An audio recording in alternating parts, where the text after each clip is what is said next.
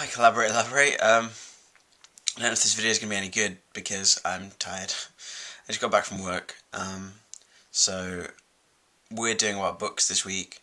I was hoping to finish a book that Shelby left me this week, but I haven't had time.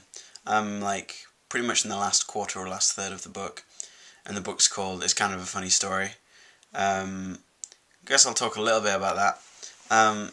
It's a really cool book.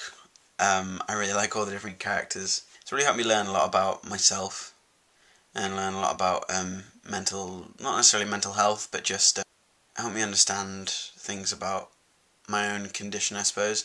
I have quite bad anxiety, and it was really cool to know, I guess. I know it's like not a real story, but I know it's based on like the author's stay he was in a mental hospital. I don't know if he was admitted but yeah, it's based on real things, I guess.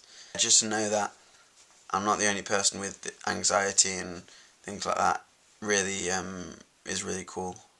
Another author that I really enjoy is Stephen King.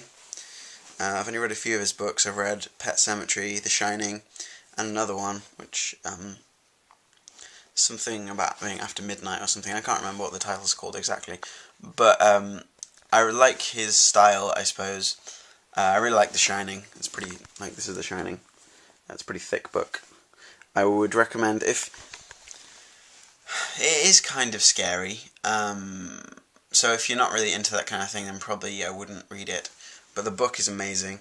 I then saw the film after I finished reading it, and the film is awful. For some reason I thought that this film would be different, but it wasn't.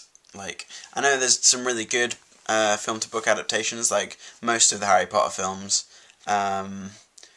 Like, The Lord of the Rings is fairly well done. Well, it is very well done in terms of how much effort they put into it. But yeah, I mean, they just kind of took the beginning of the Shining story, and then after that just kind of changed everything.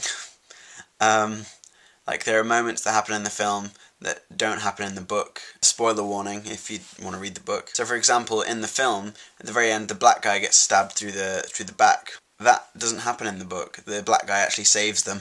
It's really just not done very well. The bit where he sees the naked woman in the bath is scary, but apart from that, yeah, it's the book is awesome. I would seriously recommend reading the book. It's so interesting.